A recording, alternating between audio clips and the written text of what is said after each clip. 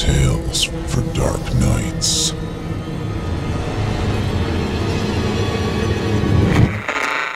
Want to make sure you never miss a Chilling Tales for Dark Nights video again? Be sure to subscribe and hit that bell to turn on notifications.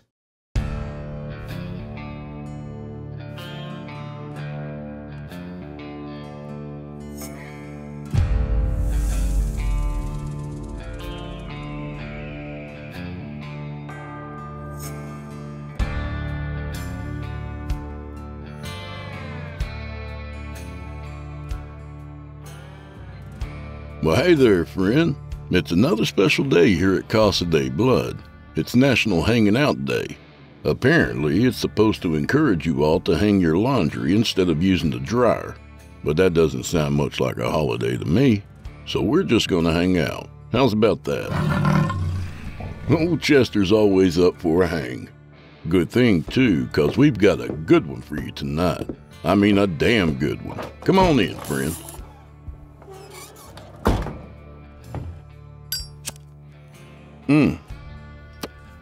Alright. You know, when I'm hanging out with my pals, we're always talking about simplyscarypodcast.com. There's this Patron thing where you can get our whole catalog dating back to 2012 ad-free and available to download or stream. Only $5 a month, can you believe it? Cheaper than your dryer bill. When you think about it, it's fabric softener for the soul. Our story tonight needs no hokey salesmanship. Bryan Asbury is back with a tale of good-natured naivety and denatured revenge. So without further delay, I give you, from author Bryan Asbury, Waken the Dead.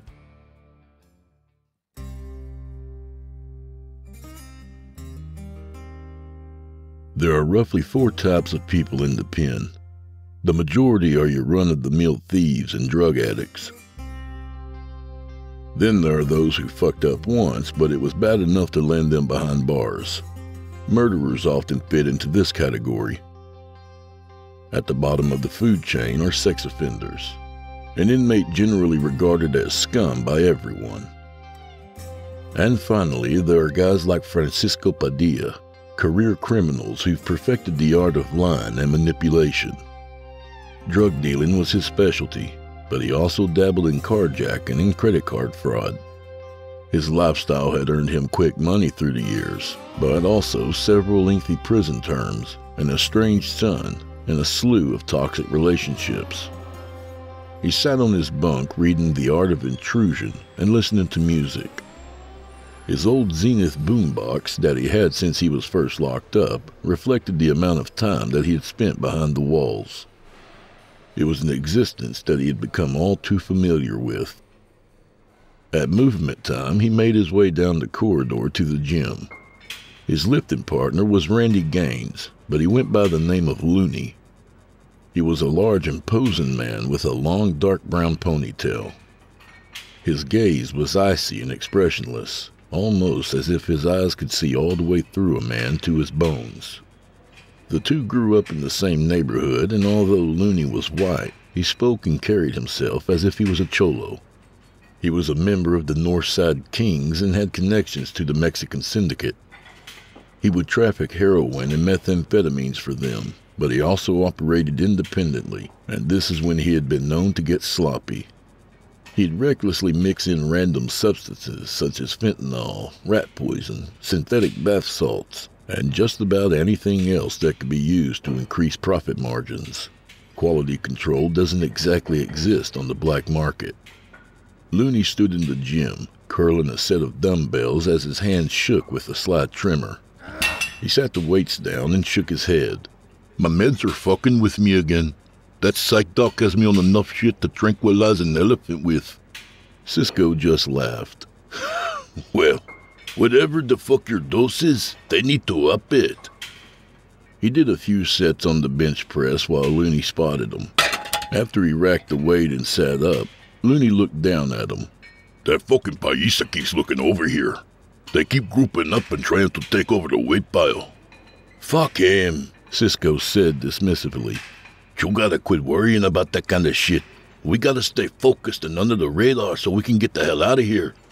I don't want to fuck that shit up over some bullshit prison politics. Looney's hand trembled madly as he fought to control his propensity to violence. Pinche cabrón, he hissed under his breath as he slid under the bench for his set. Pretty soon, an announcement could be heard over the loudspeaker. Gym is closed. The gym is closed. Return movement at this time. Cisco shook Looney's hand. See you at Chow, Primo. Looney nodded and lurched toward the exit. After everyone filed out of the gym, the recreation officer opened the porter closet. Cisco stepped inside and grabbed a dust mop. He pushed it across the basketball court like he lived his life, careless and half-assed. He picked up the dirt with a dustpan and swept the remaining debris under a bench. A little while later, he wiped down the machines with disinfectant. In one of the corners of the gym, just outside the view of the cameras, he stood speaking with another worker. He looked around, and when the coast was clear, he pulled out a tattoo motor that he had stuffed in his waistband. The other worker lifted his pant leg and removed 2 cigarettes from inside his sock. The two exchanged items and shook hands. Cisco then grabbed his rag and continued working. On his way to the cell, he stopped by the unit office and checked the mail list. To his surprise, his name was highlighted. "Mail for Padilla," he said to the officer behind the desk. The officer dug through the mail folder and handed him a letter. When he got back to his cell, he changed his clothes, then sat down at his table and tore open the envelope. The letter inside read, Dear Francisco, my name is Victoria Calloway, and I'm writing to you after registering with the Broken Chains Inmate Pen Pal program. Where should I begin? Well, I guess I'll start by letting you know that I don't judge you or whatever circumstances may have led to your incarceration. I myself have experienced the trials and tribulations in life. I served a few months in jail many years ago for a drug offense and never forgot what an isolated and lonely experience it was. To make matters worse, I didn't have many family or friends to rely on for support. I'm now 47, sober and currently married, although it's not much of a partnership. My husband's in his late 50s and paralyzed from the neck down due to a car accident that he was involved in several years ago. Most days I feel as though I love him, but I don't always feel as if it's mutual. One day I saw a flyer at my church advertising this program, and I couldn't help but think that the Lord was speaking to me. After getting online, I saw your bio and realized that we have a lot in common. After much praying, I decided to take a chance and write to you. I'm just looking for a friend, much like yourself. I hope to hear back from you soon. May you have a blessed day. Sincerely, Victoria. Cisco sat the letter down and sneered. He lacked support from the outside, so having someone like Victoria could potentially mean money on his books, or maybe some raunchy photos if he could talk her into it. Looking to capitalize on this opportunity, he grabbed a pen and a writing tablet. Dear Victoria, congratulations on turning your life around. Your story gives me a lot of hope. I too want something better for myself than prison. When I was released this last time, I was working construction and doing good. I made the mistake of getting caught up with a woman who I believed loved me. The truth was, she was less than honest, and I ended up paying the price. To make a long story short, she was on parole and had drugs and a loaded weapon in her car when we got pulled over. I was also on parole and ended up taking the fall for her. She vanished shortly after I got locked up. I can relate to you when you mentioned the loneliness that you experienced in jail. Sometimes it's almost unbearable, so much so that it led me to seek out a pen pal. I spend most days working, attending classes, or going to church. I'm also a Christian, and my faith is what keeps me going. I look forward to learning more about you, and maybe getting a photo if it doesn't cross any lines. Talk to you soon, Cisco. The truth was, everything that Cisco had written was lies, and despite the small faded cross near his thumb, there wasn't a religious bone in his body. The words sounded good, though, and it would eventually lead to another letter, then another one, and soon Cisco would add Victoria to his phone list. This is a call from a person currently incarcerated in the Colorado Department of Corrections. All calls are logged and recorded and may be listened to by a member of prison staff. If you do not want to accept this call, please hang up now. The automated message said. Victoria gripped her phone nervously as she waited to hear Cisco's voice for the first time. Hello? Victoria? Cisco? Yeah. It's so wonderful to finally hear your voice. Cisco played on her empathy. It's just nice to hear anyone's voice at this point. People sometimes forget about you when you get locked up. The two talked until Cisco's phone time ran out. Victoria explained the situation that she found herself in with her husband. He was involved in a head-on collision with a semi that left him paralyzed and suffering from a traumatic brain injury. He received a large settlement, large enough in fact that they were able to upgrade their home to a sprawling single-level rancher that was built to accommodate his physical restrictions. But despite the money, their marriage had become strained. Her husband Kenny's personality had changed following his accident. He had become demanding and unreasonable at times, and she was forced to change from a wife to a caregiver. To cope with her growing discontent, she immersed herself in the church. Cisco sat on a wrought iron bench as cops played on the day hall TV. He smiled and flashed a picture of Victoria to Looney, who sat next to him. "That the ones you've been talking about?" Looney asked. "Yeah, I can read her like a nursery rhyme." "She's married?" "Not happily. Her old man's in a wheelchair." Looney studied Cisco as he stared at her picture. "Look at you all giddy and shit. You like her, huh? I've been doing 6 years on this stretch." Cisco motioned with his head to a gay inmate who was doing another one's hair at a table across from them. "At this point, even that hoto's looking good." Looney turned to look, then put his head down and snickered. "I'll tell you what I really like. The fact that her dude's sitting on $1 million settlement from his accident, and she's the beneficiary." Cisco sat on the floor with his back resting against the cinder block wall as he spoke to Victoria on the day hall phone that evening. "So, any big plans for this weekend?" I'll probably go up to the Garden of the Gods on Saturday. I go there just to clear my head sometimes. I used to try and take Kenny, but it's just gotten too hard with the wheelchair. "That's a very beautiful area. I spent many summers fishing up there." You like fishing? "I love it. I'd go up in the morning and come back after sunset." Me too. My dad used to take us fishing up at Lake Isabel all the time. Cisco smiled to himself. Maybe one day we'll get to go together." Victoria smiled back on the other end of the phone. Maybe so. He paused. "So, how would you feel about coming to visit me?" Victoria stammered. Well, how would I go about doing that? "It's just like when I added you to my phone list. They run a background check, and once you're approved, you can come see me." Victoria smiled bashfully.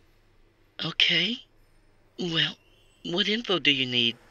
Cisco grinned triumphantly and grabbed the pencil and notepad from his shirt pocket. A little over a month had passed. Cisco was dressed in his best prison greens as he nervously tapped his foot and gazed out the window into the prison's parking lot. Pretty soon, the moment he had been waiting for finally came. A large bus pulled up. When its doors opened, visitors filed out and gathered next to the gate. When it opened, they walked in a single-file line towards the visiting room. When Victoria walked in, Cisco's eyes opened wide, and he motioned to her with his hand. She walked up to him, and they hugged. Then he looked at her, seemingly overcome with emotion. "I'm sorry." For what? "I probably shouldn't be saying this, but you're even prettier in person." She smiled modestly. Aw, well, thank you. They both sat down with their smiles still intact. Victoria shook her head. Kenny thinks I'm at a Mary Kay party with some of the girls from church. She sighed. I hope the Lord forgives me. They still have those? I think so, she said as she cringed. Cisco looked around.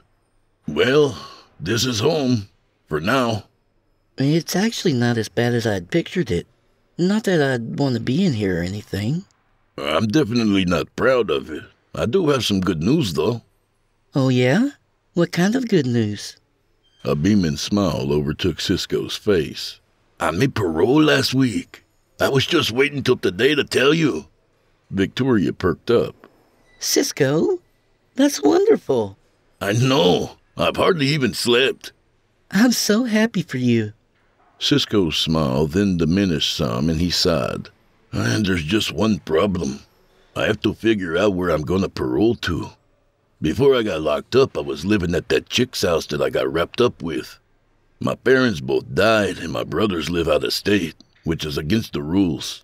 My only option at this point is to parole homeless. Victoria thought about it for a minute, then smiled tenderly. Why in the world would you parole homeless when I have a house with 5 bedrooms? Really?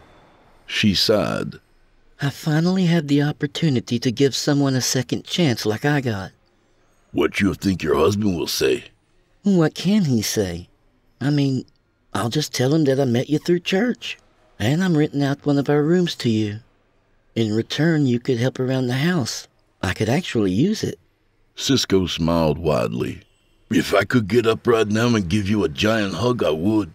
And listen, it would only be temporary, okay? Just until I get on my feet again. Victoria was so driven by loneliness and virtue that impulse overrode her clear thinking. You can stay as long as you need to. Remember the saying in the book of Peter? Open your homes to each other without complaining. After his visit, Cisco sat with Looney on some metal bleachers next to the outdoor weight pile. He kept a close eye on the yard as they spoke. Well, it looks like you hit the lottery, Carnal. Just don't get so comfortable up in Sunny Hills Estates that you forget about the old neighborhood, Looney said. Now, Holmes, don't you see? What's good for one is good for all. This is finally the opportunity we've been waiting for. I just gotta watch my back in the meantime. I wouldn't put it past one of these putos in here to try something stupid before I leave. You've never let me down, Looney uttered. And I never will. My word's my bond. Northsiders for life, ese, Cisco said as he shook Looney's hand. On the day of his release, Cisco walked past Cell House 3 as he headed to the property room carrying the duffel bag filled with his belongings. He looked up and saw Looney staring through the bars on his cell window. Cisco sat his bag down, pounded his chest, and flashed an end sign with his fingers. Looney also pounded his chest and flashed him back in solidarity. A while later, Victoria pulled up in the prison's parking lot in her new Lincoln Navigator. Holy shit, Cisco whispered under his breath as he picked up his bag and headed towards the gate. Victoria got out and gave him a hug. You can throw your stuff in the back, she said. Before he could grab onto the vehicle's tailgate, it began opening on its own. He stood back and watched in amazement. He sat down next to her in the passenger seat. He wore his dress outs, which consisted of a white t-shirt, tan khaki pants, and white sneakers. With his arms now showing, Victoria got her first glimpse of his tattoos. She grinned with curiosity as she looked them over. Wow, I had no idea you had this many tattoos. Cisco's arms were covered in tattoos, many of which were gang-related. On one arm, there was a woman smiling seductively while brandishing pistols in both of her hands, a pair of dice, laughing and crying clown faces, and spiderwebs surrounding his elbow. The other arm was covered with several skulls, a crown, a time clock, and the words loyalty and Southside Killer in Old English. I've been looking into this one program that offers free tattoo removal for ex-cons. Sounds like a great opportunity, Victoria replied. I've pretty much changed my ways, and that last's behind me now. Victoria turned into her wraparound driveway and pulled up to a large, newly constructed home. Cisco exited the vehicle with his senses still processing the outside world. He followed her through the garage and into the kitchen. When he got inside, he sat his bag down, closed his eyes, and took a giant whiff of the air. The pleasant smell of beef stew mixed with potpourri filled his nostrils. Kenny! Kenny! Victoria called out. Cisco soon heard the sound of a motorized wheelchair approaching. Kenny drove up and parked near the edge of the kitchen. This is our new house guest, Cisco. Cisco walked over to Kenny and extended his hand. "Nice to meet you."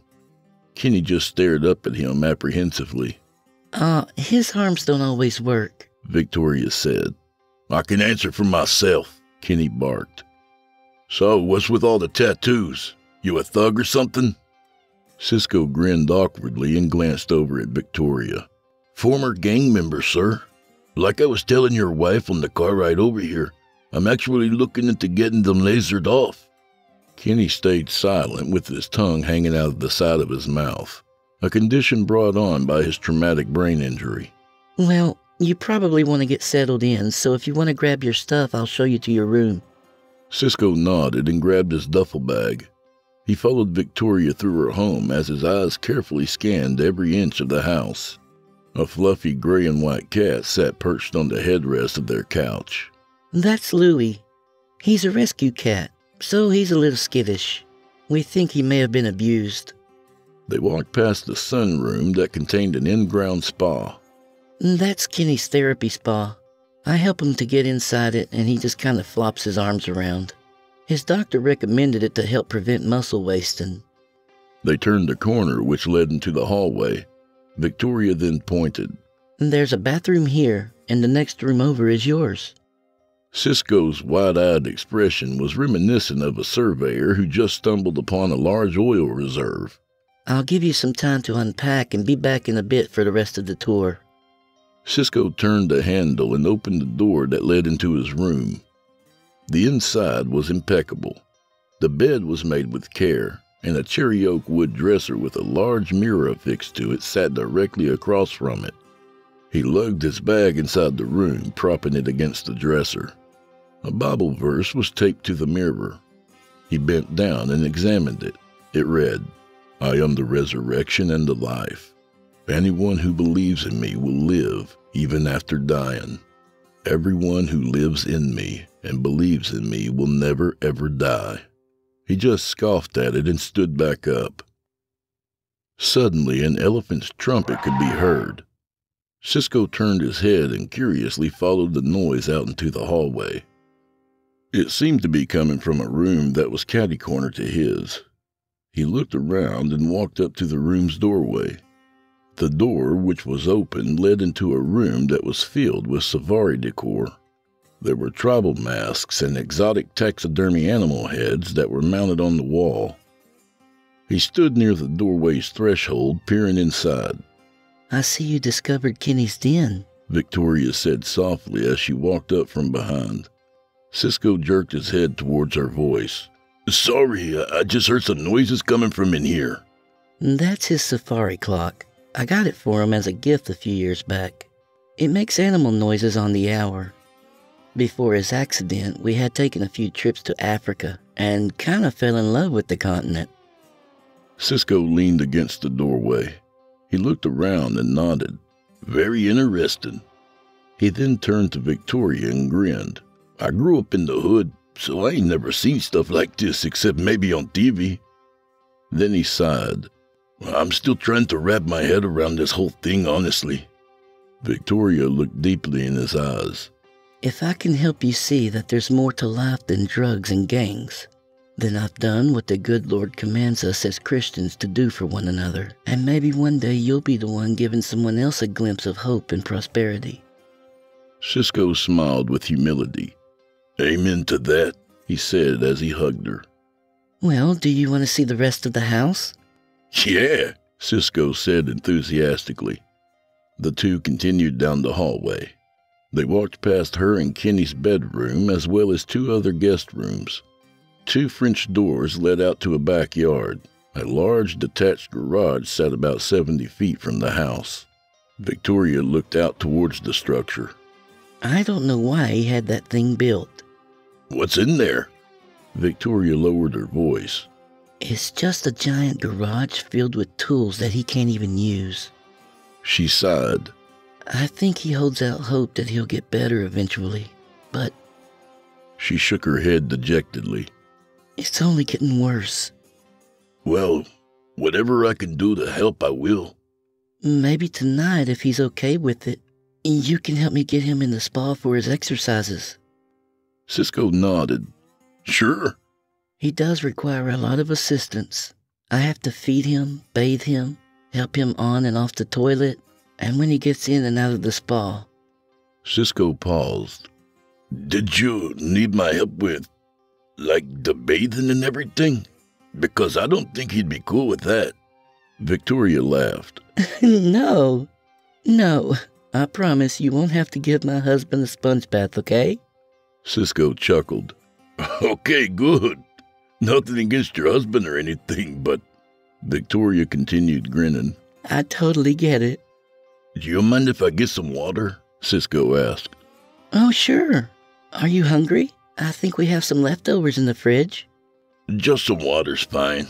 Me and some of the homies had a giant spread before I left this morning. As they made their way into the kitchen, she noticed Cisco's free government phone that was sitting on the counter. Oh, I almost forgot. Your phone came the other day, she said as she reached to pick it up. Orale, he said as he took it from her. I gotta remember how to use one of these now. It's been a while. 7500 is the code to unlock it. I set it up for you using all the info you gave me. Cisco smiled graciously. Man, Victoria, I really appreciate you doing all this for me. This phone's gonna help me get a job and hopefully reconnect with my son eventually. Victoria smiled.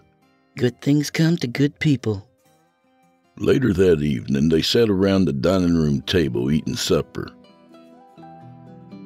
Victoria spooned beef stew into Kenny's mouth. A towel bib that was draped over his chest acted to catch the dribble that leaked from his lips. This is very tasty. It's the first home-cooked meal I've had in over 6 years. Victoria chuckled to herself. I still remember the first meal I had in jail. It was pizza day. The dough was still raw, and the cheese was all crusty and dried out. She shook her head as she recollected. Man, that was terrible. What landed you in prison? Kenny asked. Cisco paused for a moment. Just poor choices. I think a lot of it was I didn't have a dad to whoop my ass growing up like I needed. Gangs prey on that. I needed someone to look up to, and unfortunately, it was the wrong people. Victoria stared at him with sadness in her eyes. That's just heartbreaking. I kind of had a rough childhood too, but at least I had parents to give me some sort of guidance. After Cisco finished eating, he retreated to his room. Kenny turned to Victoria. He talks a good game, but there's just something I don't trust about him. Victoria sighed. Kenny, give him a chance. People like that are just like us. They've just been through a lot. It forces them to become harder. After Victoria finished doing the dishes, she sat watching Cisco as he helped Kenny exercise in their spa. It warmed her heart to observe the patience and attention that he showed her husband, and it was nice to finally have some company in their home. After everyone went to bed, Cisco sat outside on the patio. He took out his phone and brought up his contacts. He scrolled down to Smokey and dialed his number. Hey, fool, it's Cisco. I'm finally out, he said, keeping his voice low. He grinned as he heard Smokey's familiar voice come over the other end. Oh, shit. What's up, carnal? We were just talking about you the other day. Where you at? Listen, Holmes, you're not going to believe this shit. I met this weta through one of the pen pal services when I was in the joint. I paroled to her house up here in Cheyenne Mountain. Smokey busted up laughing, thinking that it was a joke. No, really. Her husband got in this car accident and got like a huge settlement. This fool's in a wheelchair. Smokey's laughter was soon silenced by the conviction in Cisco's voice.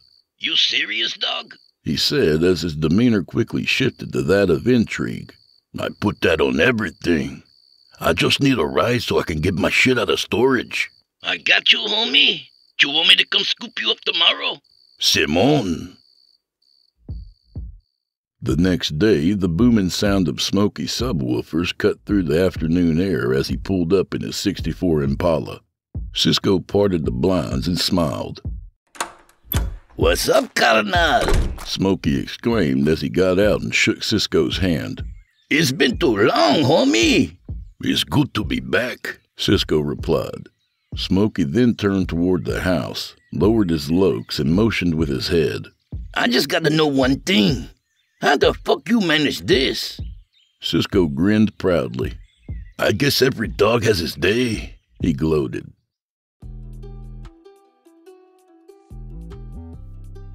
After Cisco got his belongings out of storage, he changed clothes at Smokey's house. He now sported a crisp white t-shirt, creased-up Dickies, Nike Cortezes, and a red folded bandana that he wore around his forehead. Smokey dropped him off at Victoria's house later that night. He walked inside carrying several large trash bags full of clothes. Wow, you were gone for a while, Victoria said. My homeboy Smokey drove me to get some of my stuff out of storage. When he walked past Victoria, she could smell the stench of marijuana on him. A few minutes later, she knocked on his door. I know what that smell is. If you want to stay here, please don't come into my home smelling like that again. She then turned and walked off. The next morning, Cisco approached her in the kitchen. Victoria, listen, I'm sorry about last night.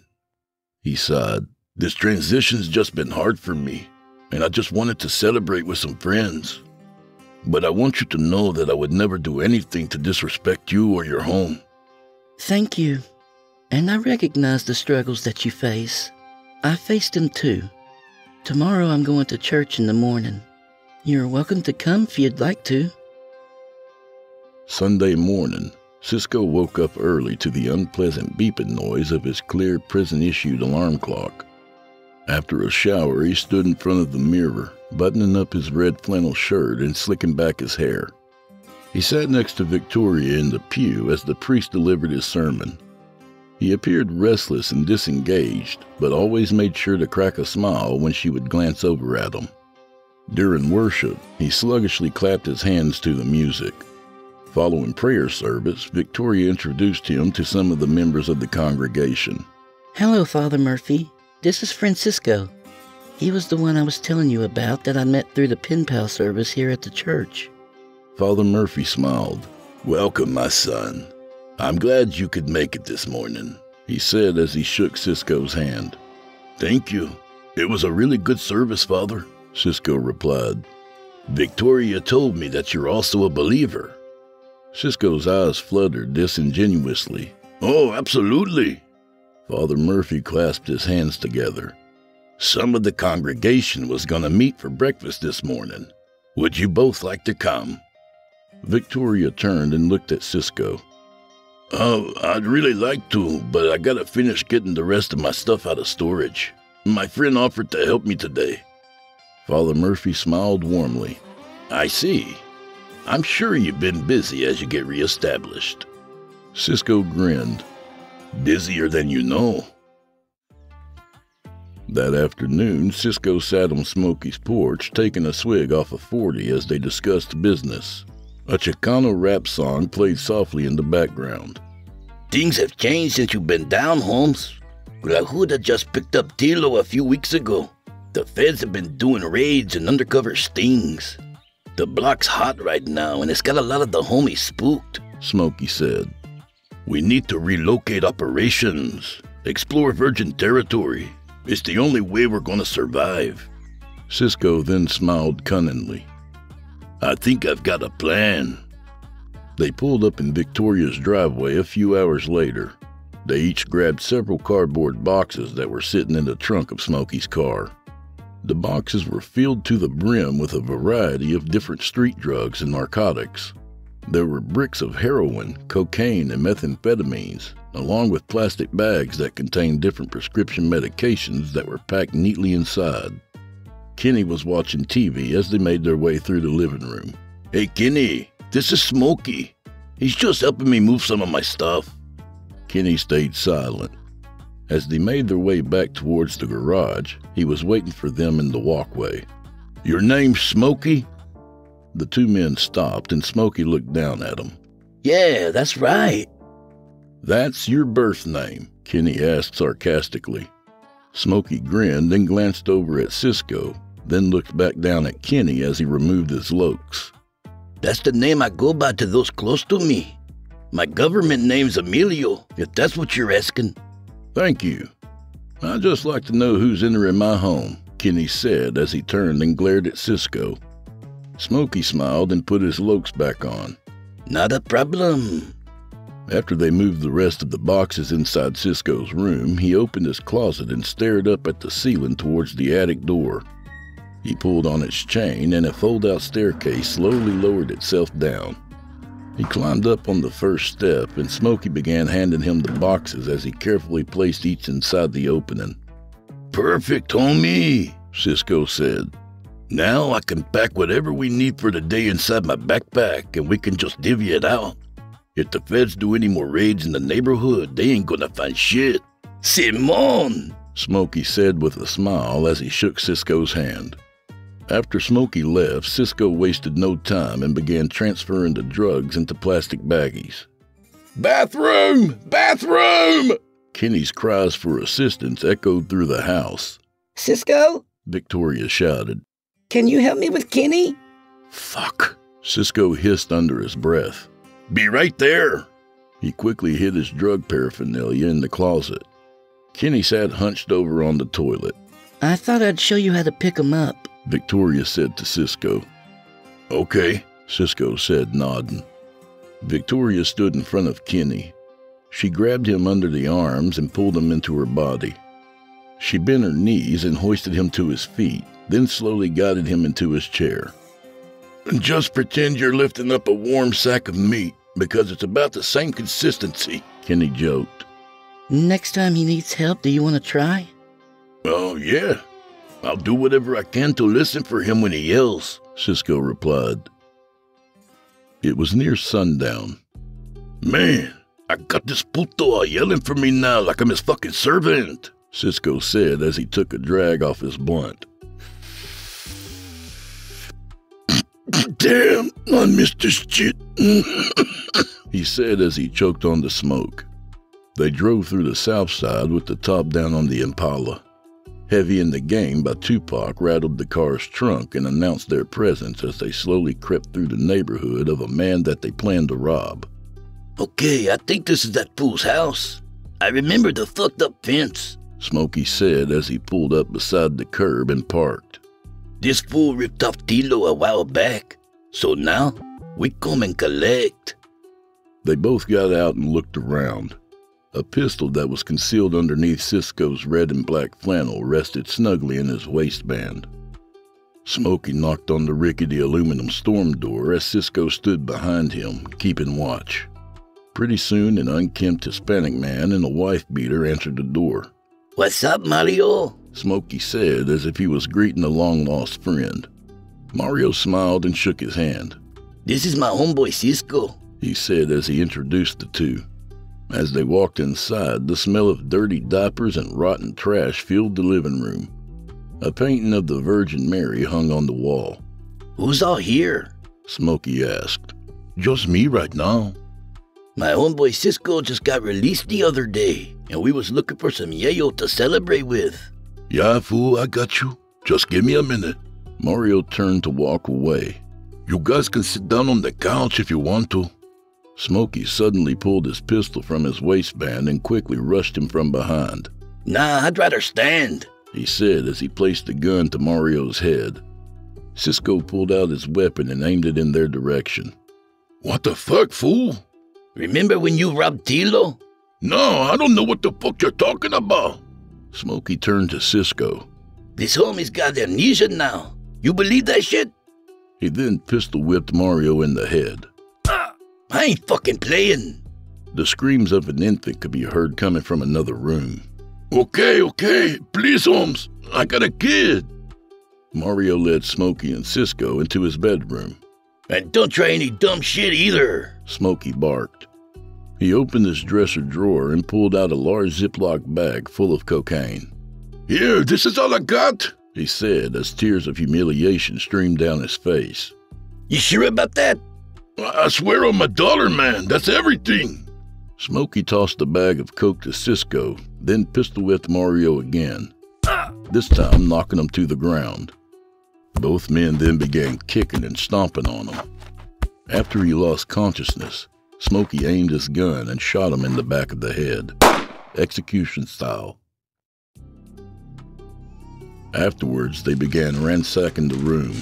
Smokey frantically pulled open drawers, using the barrel of his gun to sift through the contents, while Cisco searched the closet. Cisco's face soon lit up, and he stuck his gun back in his waistband. He pulled out a sawed-off shotgun and a 9mm pistol. Looks like we got ourselves a new shotty and a pretty little 9. All right, now let's get the fuck out of here, Smokey exclaimed. After they fled the scene, Mario was left lying on the floor in a pool of his own blood. His daughter's cries could still be heard throughout the house. Cisco got in late that evening, and as it approached 3 a.m., he was still awake, coked up and listening to music. Kenny woke up Victoria. He's still up, blasting his music, and it's 3 in the morning. Victoria sighed groggily. I'll talk to him. No, I'll talk to him, Kenny replied sternly. He squirmed around, trying to get his arms to work so he could boost himself out of bed, but it was no luck. It was never any luck. Victoria got up and helped him to his feet and into his wheelchair. He sat down, burdened with frustration. He drove out into the hallway and stopped in front of Cisco's door. Francisco! He exclaimed. There was no response, so he leaned over and grabbed his reaching device from the side compartment of his wheelchair. He smacked it against the door. Francisco! Victoria watched from the crack in their door, wanting to intervene but allowing her husband to have his say. The music finally lowered and Cisco opened his door. His eyes were so droopy and bloodshot that he looked on the verge of tears. What's up? What's up is that it's 3 in the morning. I have my physical therapist coming over first thing tomorrow and we're trying to sleep. Cisco eyed him menacingly as if he were about to explode. After a few more seconds, though, the angry expression left his face and his demeanor seemed to change. Yes, sir. I'm kind of a night owl, so I apologize for the noise.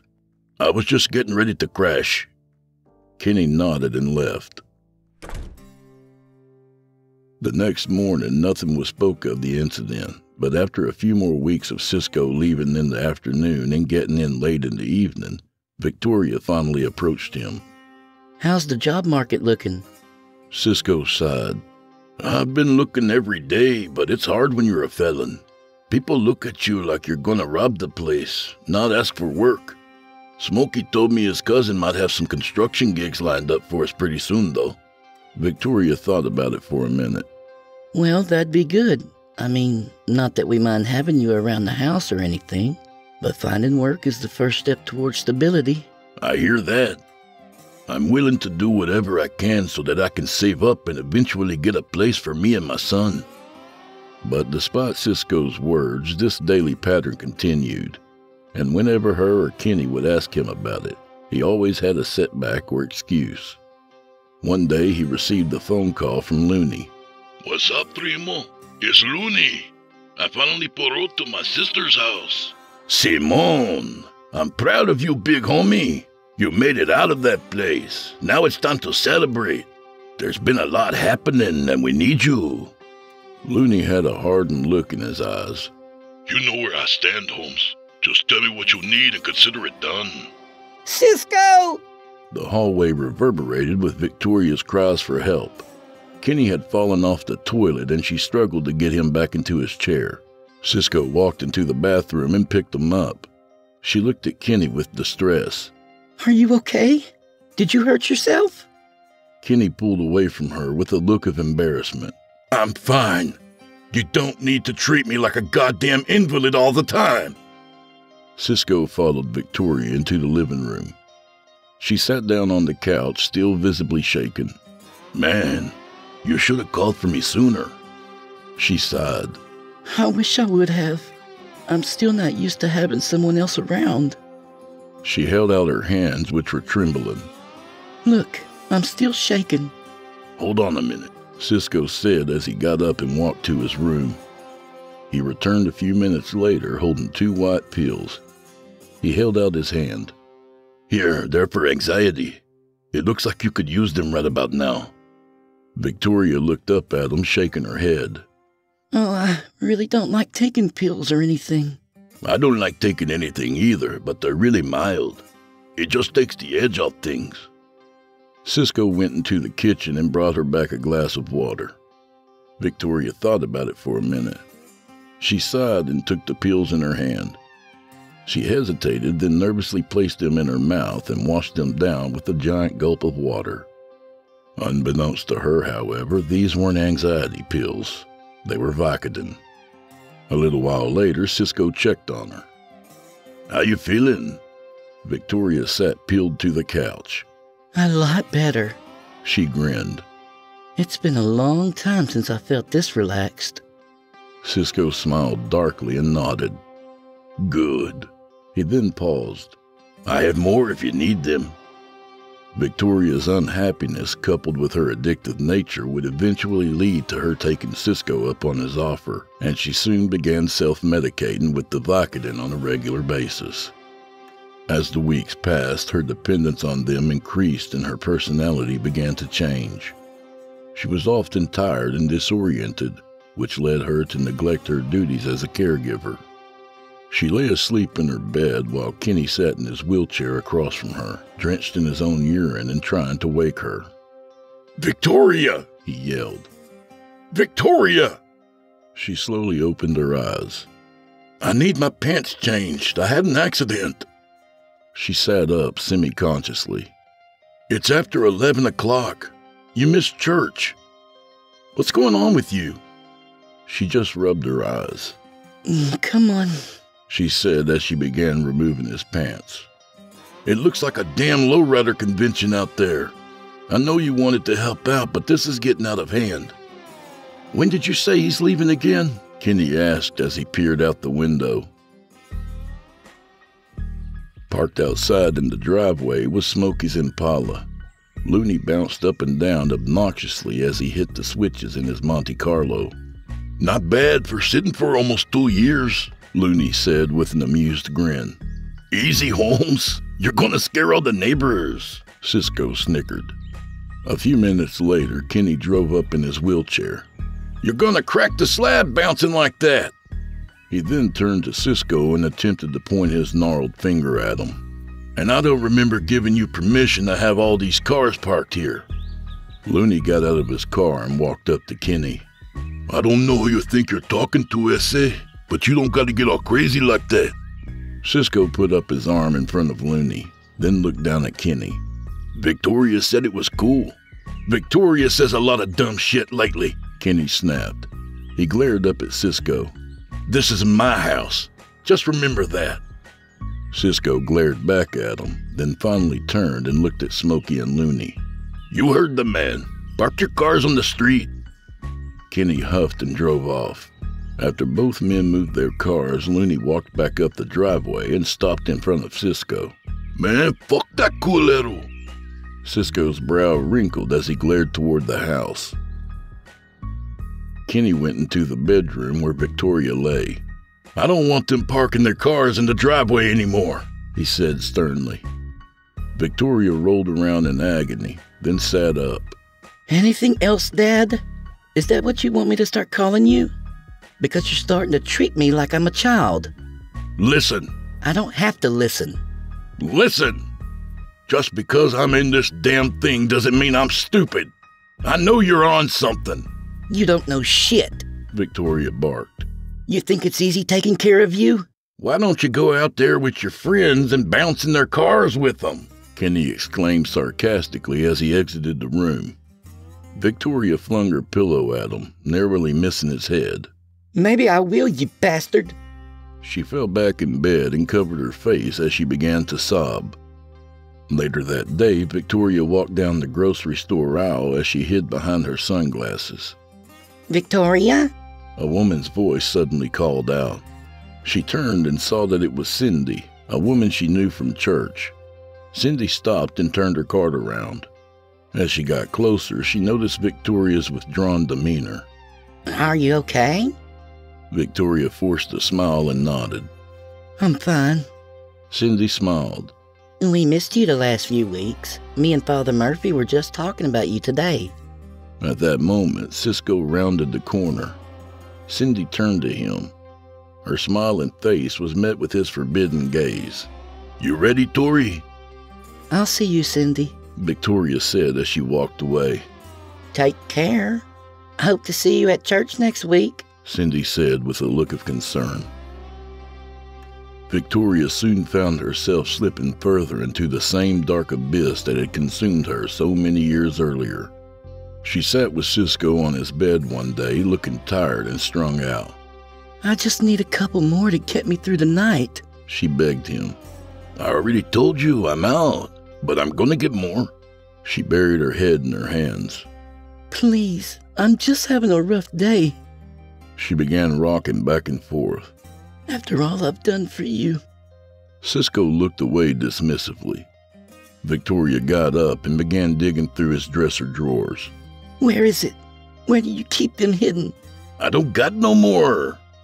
Victoria began to get loud. Don't lie to me. Kenny heard the commotion and pounded on the door with his reaching device. What the hell's going on in there?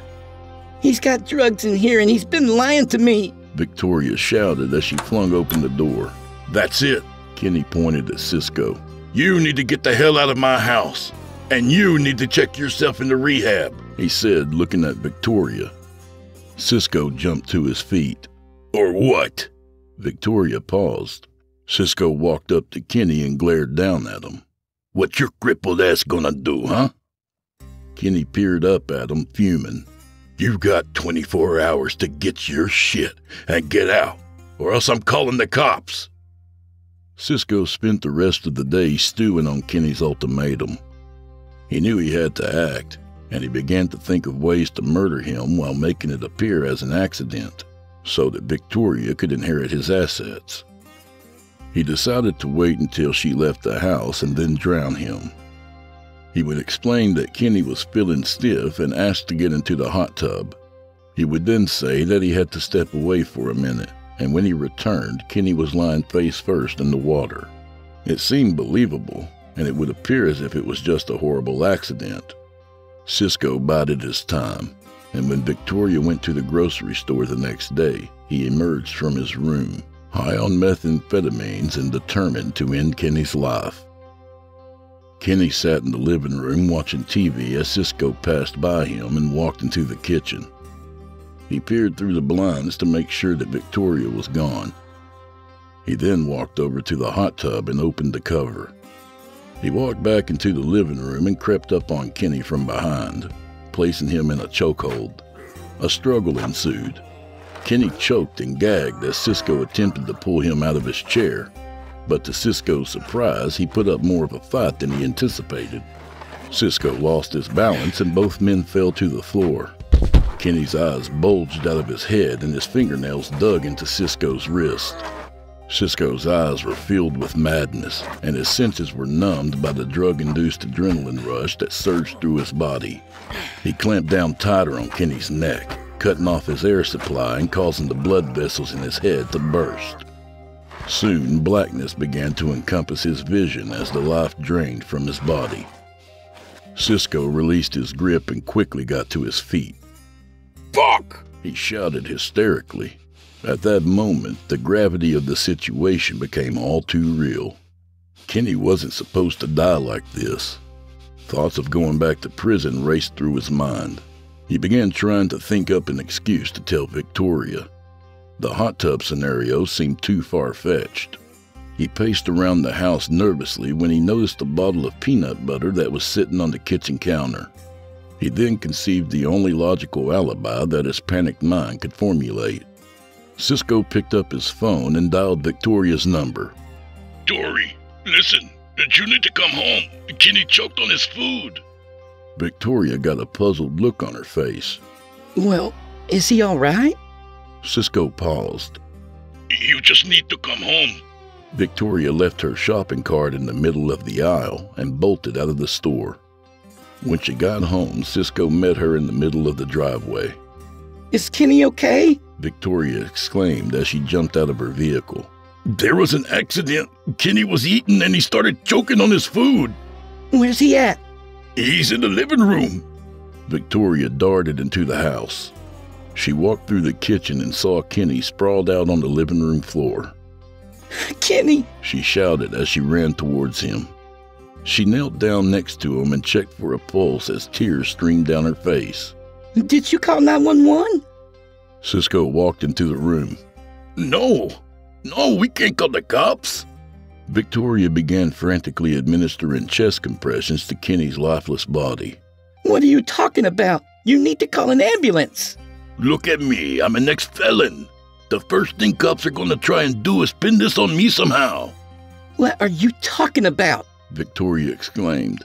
She finally stopped doing compressions and laid on Kenny's chest as she wept. Something's not right here. This doesn't make any sense. It's like I told you. He wanted a peanut butter sandwich, so I made him one. I cut it up and fed him in a few bites. I went into the other room for a minute, and when I came back in here, he was choking. I tried to save him, but it was too late. Victoria rose to her feet. I'm calling the police. Cisco grabbed her wrist. Listen to me, he said, scowling. You ain't calling no one. I'm not taking any chances. I'll take care of this, all right? You know I got drugs in the house. The last thing we need is cops nosing around here. You're part of this too now, whether you like it or not. Your only job now is to keep your mouth shut. Understand? In that moment, a mix of fear, grief, and confusion overwhelmed Victoria. A tear rolled down her cheek, and she nodded obediently. Cisco then reached into his pocket and pulled out 2 tablets of Vicodin, placing them in her hand. He smiled and gently kissed her on the lips. Good girl. He released her from his grip, and she walked out of the room sniveling. He then picked up his phone and dialed Smokey's number. Hey, listen. You and Looney need to get over here right away. Some shit went down. A while later, he saw Smokey pull up in the driveway as he parted the blinds with the barrel of his pistol. Smokey and Looney got out and sprinted toward the house. Cisco opened the door as they both shook his hand and stepped inside. Smokey raised up his lokes. What's up, Vato? You good? We got a problem, Cisco said. He then pointed at Kenny's body on the floor. Smokey turned his head to look. Oh, shit. Is he dead? Looney walked up to him with his arms crossed and peered down at him. Cisco lowered his voice so that Victoria wouldn't hear. I fucked up. I was gonna drown him and make it look like an accident, but the fucker was squirming too much, and I guess I was too rough.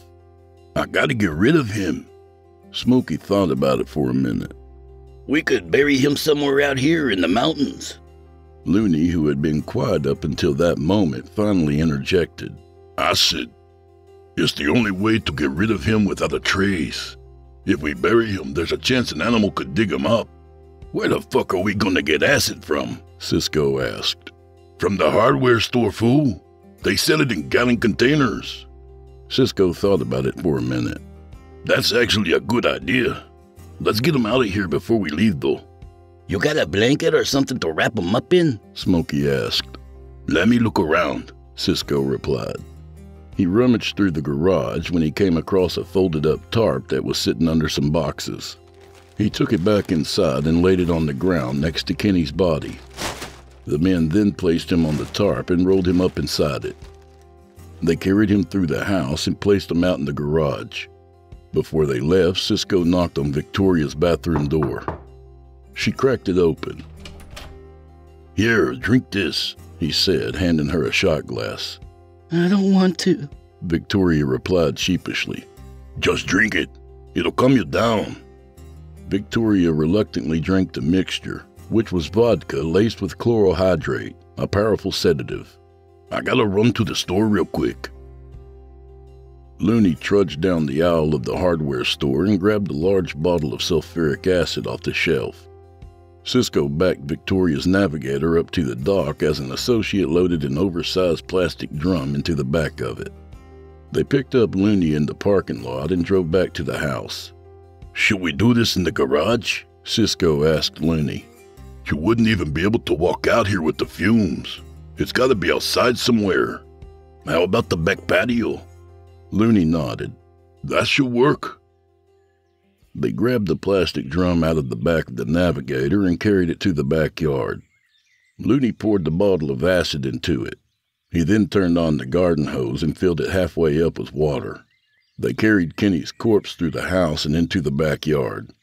They unwrapped him and carefully lowered his body into the solution, which bubbled and swirled around erratically inside the drum. Once he was submerged, a yellowish froth quickly formed, and the acid began to boil as it went to work, vanquishing his body like a hungry school of piranha. Looney placed the lid on top. I'll check on him in the morning. As afternoon turned to dusk, the weather began to change. An unexpected dip in the jet stream brought storm clouds in from the east. Looney pulled Smokey's Impala into the detached garage. He raised it off the ground with a floor jack and slid underneath it to check out a leak in the car's hydraulics. Cisco and Smokey sat in the living room smoking weed and doing lines of coke off the coffee table. Smokey took a giant bump, then dropped his straw and began coughing. Cisco stood up grinning. Damn, fool. I think you sniffed the finish off the table. He then motioned with his head. I'm gonna go check on homegirl. He walked into Victoria's bedroom and saw her passed out on the bed. He turned on the lamp and sat down next to her. He caressed her face and bent over to kiss her on the forehead. Don't worry. I'm gonna take good care of you. Lightning lit up the night sky as it flashed behind the clouds and the storm outside intensified. The wind howled and the raindrops began to beat on the windows. Looney slid out from underneath Smokey's car. He walked over to Cisco's boombox and turned on the radio. Waking the Dead by Suicidal Tendencies blasted from the speakers like a sinister symphony.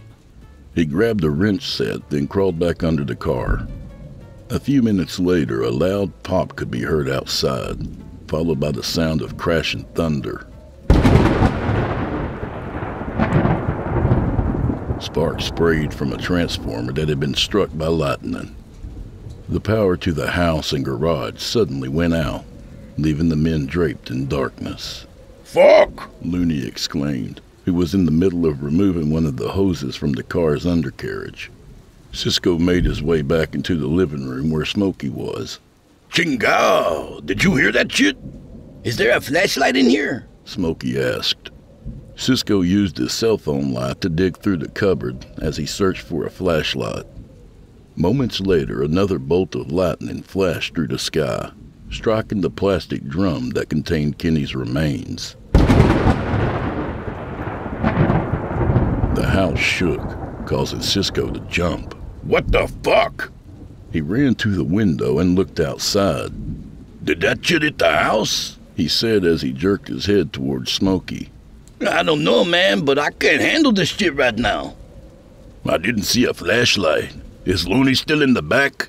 As far as I know. Victoria finally came to and wandered into the living room.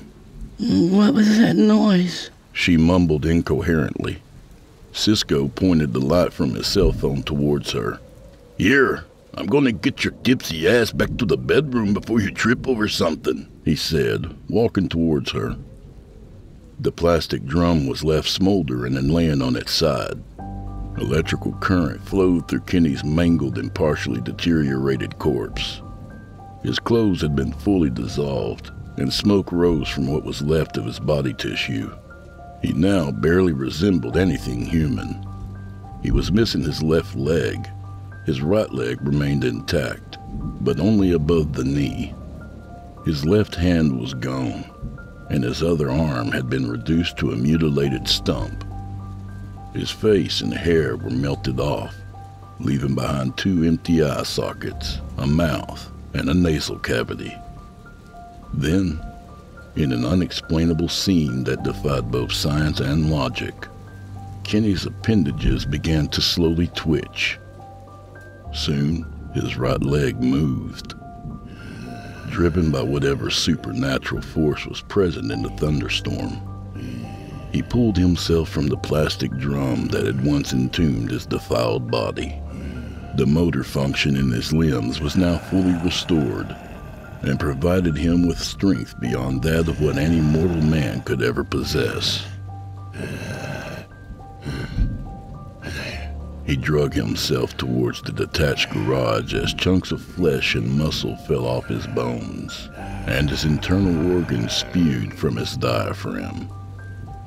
Looney used his cell phone light as he continued working on Smokey's car. Kenny reached the garage and slid through the opening under the door.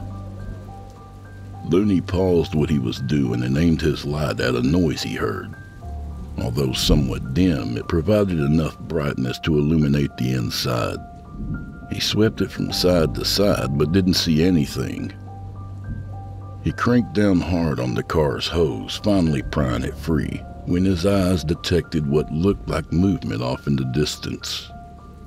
He pointed his light toward the motion, but the object in question was a weed whacker that rocked back and forth on the wall that it hung from. Convinced it was due to a draft from the outside air, he once again turned his eyes back to his work. Kenny crawled in front of the car, finally lurching into frame. Looney jerked his light to look as a feeling of terror completely overtook him. Kenny's grotesque features cast a nightmarish shadow on the wall behind them. Before Looney had a chance to react, Kenny swung his arm at the floor jack, striking it and causing it to tip over on its side. The car crashed down violently onto Looney's chest, sending his intestines squirting through his abdominal wall and expelling his brains onto the car's oil pan. Inside the house, Cisco took off his shirt and began kissing Victoria, who lay on her bed submissively. Smokey lay awake in one of the spare bedrooms a few doors down, looking at his phone, when he heard something brushing against the door. "Hey, fool, is that you?" he called out, initially believing that it was Cisco messing around. There was no answer. He then heard it again, slower and more distinctly this time. He turned on his cell phone's flashlight and grabbed the pistol off the table. He crept towards the door as an uneasy feeling came over him. He swung it open and aimed his gun as his light cut through the darkness in the empty hallway. The air seemed to thicken with an unearthly ambience. As he walked down the hall, he could hear moaning sounds coming from Victoria's bedroom. As he entered the dining room, he saw a window that was propped halfway open, and a trail of mud mixed with leaves and debris that was smeared on the floor in front of it. He looked around in confusion. "Looney! Hey, this ain't funny, motherfucker! Quit playing!" He closed the window, then followed the trail of mud until it finally disappeared into the hallway. He then began to search the house for an intruder. He opened the door to the safari room and cautiously stepped inside. The taxidermied animal heads that hung on the wall were concealed by the darkness. Lightning suddenly flashed through the window, illuminating their menacing expressions as they seemed to scowl at him from every corner of the room. The clock then suddenly chimed, triggering the sound of a lion's roar. Smokey jumped back, hitting the shelf behind him and causing some books that were sitting on it to go flying into the air. He quickly retreated out of the room and ran back into the bedroom he was in earlier. He locked the door in a panic and sat down on the edge of the bed. He tapped his foot nervously and tightly gripped his pistol as he tried to get a hold of himself.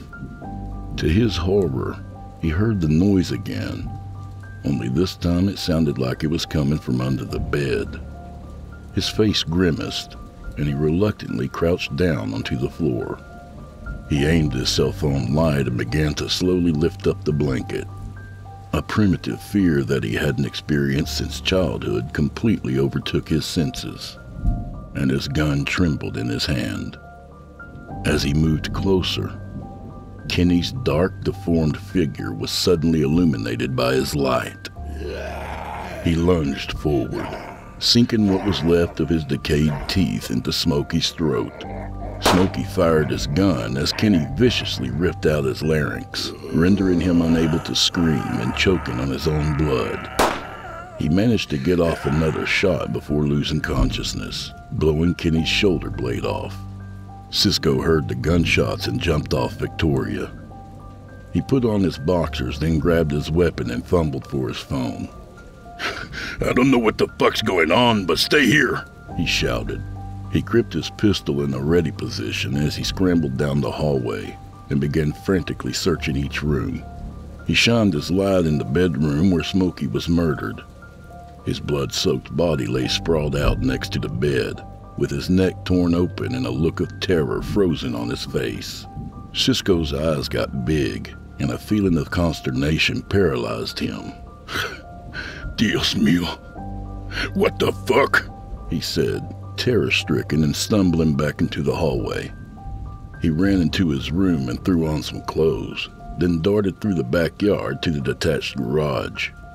Looney! He shouted hysterically. He could see Looney's legs sticking out from under the car, but was still too far away to make out the gruesome details. As he got closer, though, he could see a trail of blood that ran from under the car. And when he finally processed what had happened, he stopped dead in his tracks. A nauseated feeling caused him to turn away as he bent over and began heaving, then spit up on the floor. He stood back up and wiped the vomit from his mouth, then scowled. Bitchy Southsiders! Bitch-ass motherfuckers! He shouted as a tear ran down his face. He rationalized that it must have been a ruthless gang hit, maybe retaliation for killing Mario. It was the only explanation for what had happened that his mind could comprehend.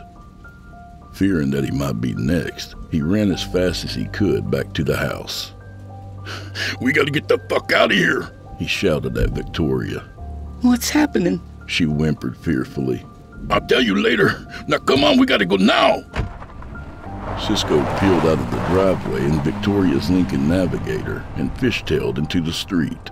Cisco, we need to call the police and end this. This is insane. Cisco turned and scowled menacingly at Victoria. Shut up. Shut the fuck up. Tears began to stream down his face, and he held the pistol up to his temple. I don't know what the fuck is going on, but both of my closest homies are dead. Your husband's dead, and there's drugs in the house. So no, we're not calling the fucking cops, okay?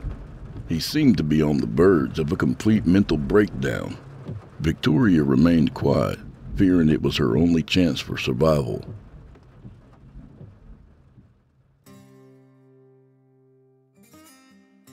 He hid out at Smokey's house for the next few days, holding Victoria hostage as he smoked meth and geared up for what he envisioned may turn into a full-scale gang war. After enduring a brief withdrawal period from the prescription pain pills, Victoria finally regained some mental clarity. She passed the time praying and reciting Bible verses to herself. On the third day, Cisco made up his mind to go back to the house and get the drugs that he had hidden in the ceiling. He didn't have any more chloral hydrate to sedate Victoria with, so he forced her into the vehicle with him. He circled the block a few times to check for any activity at the house, then pulled into the driveway and parked. He pointed his pistol at Victoria. I need to grab some shit. If you even think of trying anything, I'll fucking kill you, he said with a cold and intimidating gaze. This was the first time that he had ever pointed his weapon at her. She sat in her seat, frozen with fear. He aimed his pistol and swung open the front door, then slowly entered. He cautiously crept through the house, and when he was sure that the coast was clear, he gathered speed and sprinted down the hallway to his room. He opened the attic and climbed up the stairs as he began grabbing the drugs out of the ceiling. Victoria sat silently in her seat, staring in front of her as Cisco began loading the boxes into the SUV's rear compartment. On his next trip through the house, he saw the crawlspace door was propped up, something that he hadn't noticed earlier. He pulled his pistol from his waistband and pointed it at the ceiling. He inched closer as his heart began to race. He stopped a few feet away and listened. Suddenly, a noise could be heard. It sounded like something dragging on the ground. He fired 2 shots into the opening as the gunfire echoed through the house. Startled by the noise, Victoria got up the courage to jump out of the vehicle and flee to a neighbor's house. The noise that Cisco heard seemed to have ceased. Motivated by curiosity, he stepped closer. He pulled his phone out of his pocket and turned on the flashlight. He then got down onto his hands and knees and carefully lowered himself into the opening. The growing tension that was nearly insurmountable at this point soon resolved when he saw that it was an empty space, littered with several boxes, some rusty nails, and a few spools of coax cable. He breathed a sigh of relief. But that relief was short-lived. And before he could lift himself back up, Kenny emerged from hiding in between 2 floor joists. He jolted forward and bit off Cisco's ear. Cisco shrieked, then lost his balance and fell face first onto the crawlspace floor. His gun flew out of reach and his flashlight now pointed up at the subfloor overhead. He groaned and rolled onto his back in a daze. His nose was broken by the fall, and blood gushed from his gnawed-off ear. Kenny jumped down on top of him. Please, Cisco pleaded, unable to get a clear look at Kenny, whose disfigured body was concealed by the darkness. He put up his hands to try and defend himself as Kenny climbed up his torso. Cisco, a man once hardened by prison and the brutality of gang life, was now reduced to a coward who pleaded for mercy. But this thing that was once Kenny had no concept of mercy or compassion. It only knew punishment and retribution in the most horrific and barbaric way imaginable. Kenny began wildly stabbing his deteriorated radius bone into Cisco's sternum. Carnage was flung everywhere, and you could hear his ribcage crunch with each blow. Blood oozed out of his mouth, and the pain was so unbearable that he lost control of all bodily functions.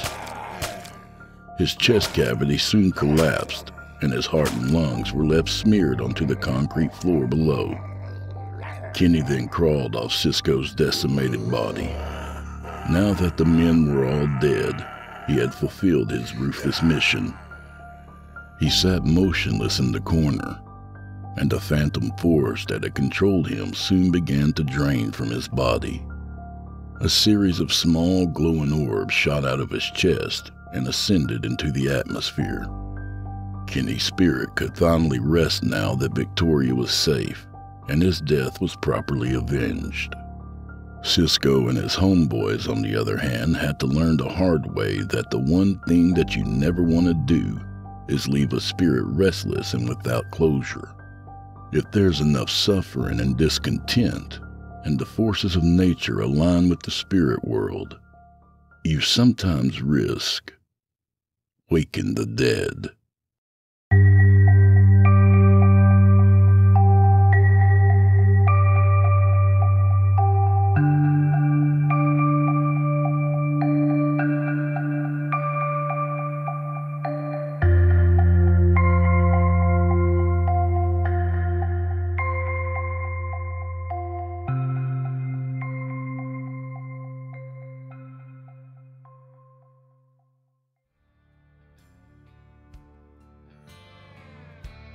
And that was Waking the Dead by author Bryan Asbury.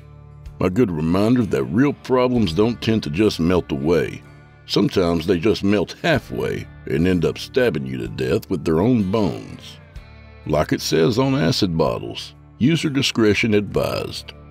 A little about the author. Bryan Asbury is originally from Pueblo, Colorado. He grew up on a steady diet of 90s psychological thrillers, as well as TV shows like Tales from the Crypt and The Twilight Zone. He's a regular contributor for CTFDN, Drew Blood's Dark Tales in particular, giggity, and he's penned 8 stories that have been featured on the network so far. One of his lifelong goals has always been to film, and he's excited to report that he's currently in talks with movie executives to adapt his story, The Mariachi Man, into a screenplay. Now that's kick-ass. His books are available on Amazon.com by searching for Bryan Asbury under Books, as well as BarnesandNoble.com, or by simply stopping in select Barnes & Noble locations and searching for his books on the shelf. You can also check out the show notes up there and find the link to this very story on Kindle. I really hope y'all go and give Bryan some support. Fans can connect with him on Facebook under Bryan Asbury-Writer. He'd like to thank his lovely wife Amber, who has been one of his biggest inspirations, and also his family and friends. You know who you are. Hey, thanks, Bryan. And do old Drew Blood a favor, would you? Subscribe to his podcast wherever you do your listening and leave him a 5-star review and a kind word, even if you're listening on YouTube. He needs soldiers on all fronts to win this battle, and he appreciates it. To hear a premium ad-free edition of tonight's and all the other episodes, visit simplyscarypodcast.com today and click Patrons in the upper menu. You'll find yourself at chillingtalesfordarknights.com, where you can become a patron for as little as $5 per month and get access to their entire audio archive, all ad-free and available to download or stream. Thank you for your time and for supporting our sponsors. When you support our sponsors, you support this show. If you happen to use Facebook, Twitter, Instagram, or YouTube, you can follow and subscribe to Chillin' Tales for Dark Nights there, where you'll get all the latest updates and new releases and have the chance to interact with them each and every week. Oh, and you can find Drew Blood on Facebook and Instagram, and sometimes Twitter. The Drew Blood's Dark Tales podcast is accepting submissions, friend. If you've got a story or two you'd like to be featured on the show, send it to drewbloodhorror@gmail.com. If selected, you'll get the full treatment, 10 bananas.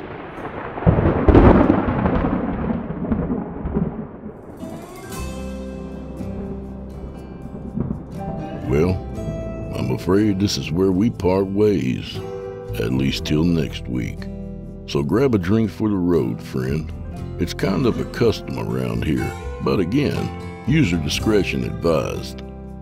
May the wind be at your back, and may the road rise up to meet you. May the sun shine on your face, unless you're Rocky Dennis. And above all, as we're all wont to do from time to time, go fuck yourself.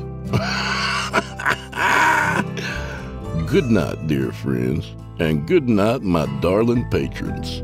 Go to patreon.com/Drew Blood and become a patron. We're having a lot of fun over there.